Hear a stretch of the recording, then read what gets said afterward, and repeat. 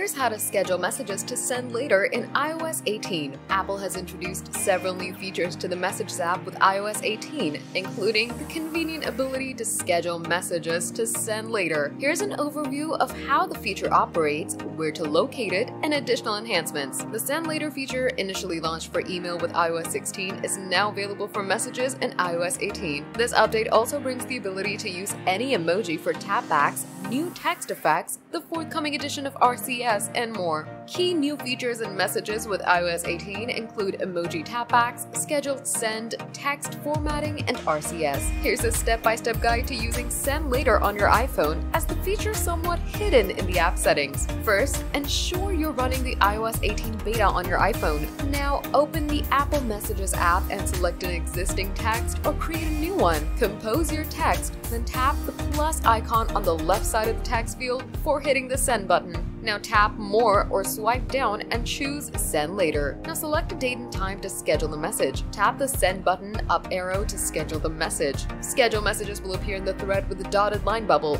You can tap Edit to change the scheduled date and time, send it immediately, or delete the scheduled message. These features enhance the usability of the Messages app, providing greater flexibility and functionality for users.